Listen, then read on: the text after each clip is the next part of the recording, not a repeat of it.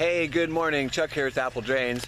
Today we're going to be installing a yard drain, French drain, downspout drain. Quite a long line, about 300 feet. You can see some of our material out here. And what has happened here is someone's already been here before, and unfortunately they really did a terrible job. As you can see, their pipe has been left open, and now it's kind of a worthless trench. Looks like they actually got stuck in here, and we're going to have to run a whole new line all the way from the very back, in the very back here, and connect all these downspouts. You can see it's just a real mess. Somebody just left it really bad here. But we're going to connect a couple of downspouts, 3 here, 1 underneath that porch. Bring the line all the way down, not through their trench, because that trench is now worthless, and send it all the way out to the street. So we're also going to be hooking up a downspout on the other side of the driveway. We're going to cut that drive to asphalt drive. We'll cut the drive and then run the trencher down through here. A lot of things to move, wood pile. But we need to bring that line from the downspout right down through here, cut across this driveway out, and either connect to our new line or send the new line out to the street. Got Derek looking for the other side of that asphalt drive because we have to cut across that drive. So let's get started. We're going to start trenching here in the back of the yard. This is a project that the homeowner could do themselves. The magnitude of the job, the length of the job doesn't really matter. The secret is to keep working. We have a crew of 3 guys here. It took us about 4.5 hours to complete. So while I'm trenching, I've got one of the guys started on cutting the asphalt drive. We are using a partner saw, a concrete saw, with a diamond bit blade. It works just like cutting concrete, but asphalt's a little easier. We keep on trenching, about 300 feet here.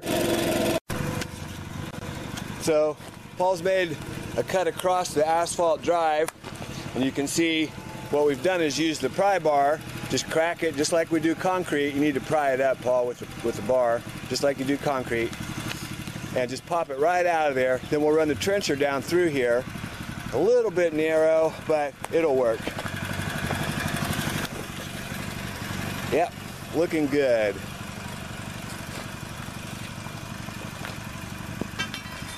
Perfect.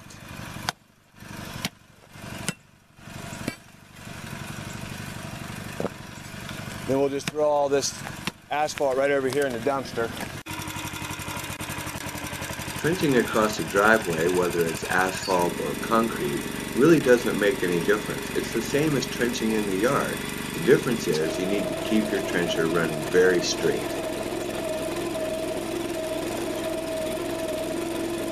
Okay, so we've got the main portion of our trench dug. You can see it runs all the way back around behind the house there to the patio. We're coming down. Now we're making a turn. We're going right alongside the driveway. Have to be really deep here. We'll connect the driveway where Paul cut across there. You can see that. Pretty bright over there. We'll hook up that front downspout. Go around these trees. Then we'll go on out to the trailer.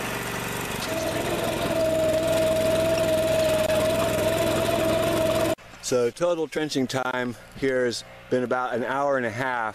And you can see we're really deep down here. You can see how deep Derek's standing down below his knee there. And this is really the slowest part of the job, is cleaning this trench out. We've got the trenching shovel, and it just barely fits in there, but it's a long ways down, so it makes it really hard to get all that dirt out of there. And again, we have to be deep because it's low back there in the back by that flag. That's the low spot. There'll be a catch basin there, and the grade of the yard actually comes uphill as it comes around the corner of this driveway.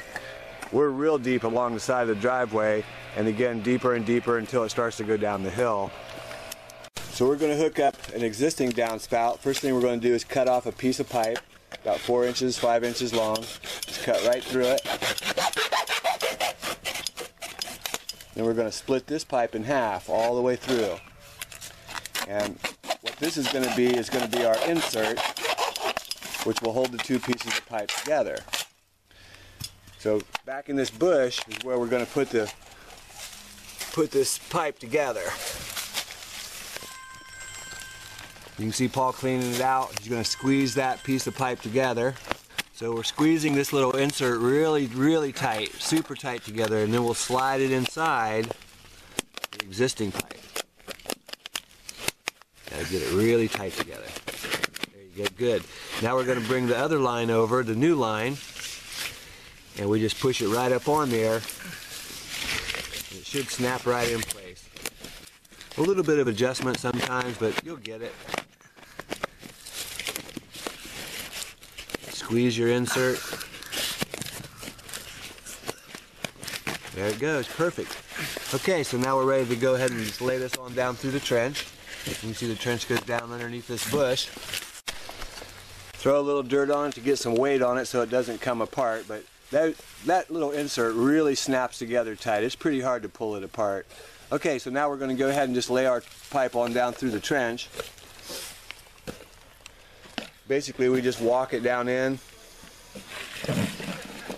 sink it down to the bottom.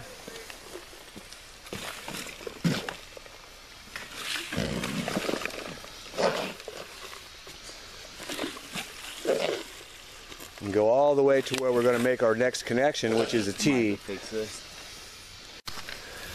Little cable wire that we need to go under right there.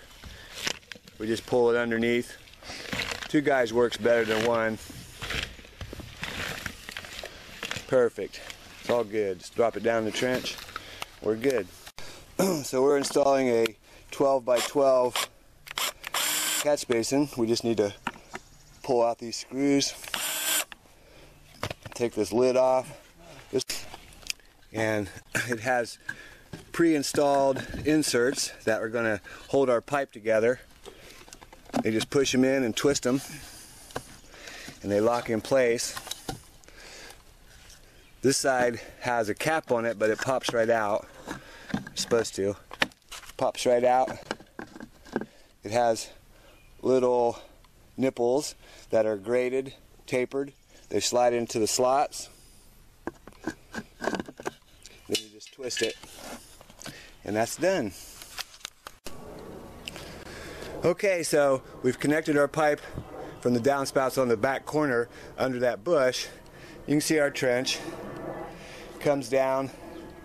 Here's our pipe we're getting ready to cover, but I just wanted to show you the line itself and some of the connections. We had to go under the cable wire, and here we've got a T. That T picks up downspout there. Line comes down, we've got a catch basin, big 12 by 12 with a cool looking grate on the top of it. I like that grate. Then we've got another T that's coming back, picking up this downspout, and you can see there's another line there on the side. 2 downspouts, a double downspout here on the corner. Not sure why they did that, but they did.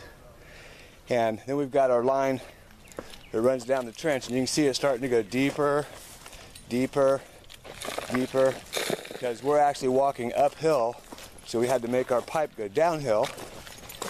You can see down here on the corner, it really goes down in the ground. We're down there about 3 feet. Coming up to where we're going to make another connection, and Paul's just cleaning out the rest of this trench. It's got a lot of roots through there. It makes it really tough to clean, but it'll be great. Okay, so here's the corner downspout.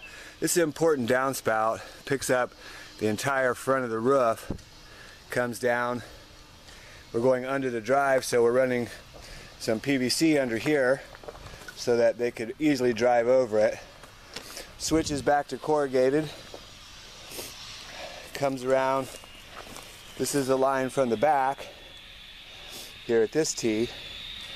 All comes together. Great fall coming down the trench. Goes all the way out, and we'll discharge down there, make a little V-cut in the curb. So lastly, we're going to go ahead and make a V-cut in this curb, and we've come to an expansion. The expansion's right here. We'll use that for part of our V. So let's go ahead and fire up the saw if we have enough fuel.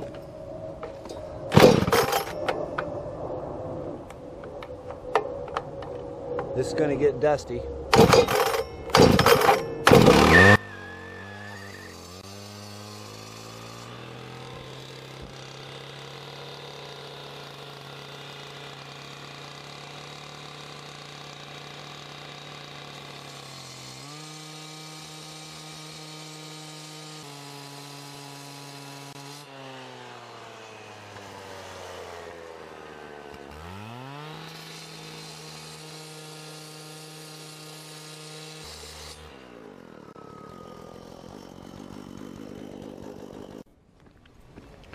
Now we're just going to pop this loose. There's one piece. Trying to do this with one hand to show you how easy it really is.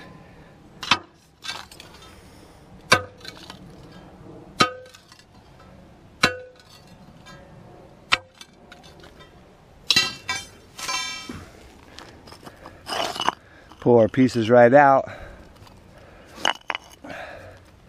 And we'll clean this out. I just need to use both hands.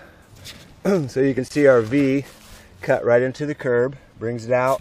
We're just going to set our pipe right here, and we're just going to cut a little bit into the curb, so we'll cut it right here. You'll notice that I kind of taper it just a little bit to help it get out here, and what we don't want is water come down this hill and come back into our system. But there you have it, a little V cut. Pipe comes down. So here's our trench with our installed French drain. Actually, this is called a yard drain. French drains have gravel perforated pipe. This is all solid pipe. Comes from the downspout under the drive. You can see our PVC pipe up here. Connection here.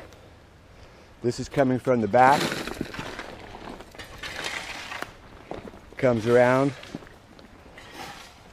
Runs all the way back, and the guys are starting to cover. So Paul's covering up the back, making quick work of it. We've got our downspout, our T, picking up the roof. Comes down, picks up some more downspouts. We've got a catch basin here in the low spot, and it may look like it's high here, but this is actually grade, and we're about 4 inches below grade right here. So when we backfill, it'll really drop into the system. Covering up the rest of it. Hey, this is Chuck with Apple Drains, reminding you that if you believe you can do something, I guarantee you can do it. Have a great day.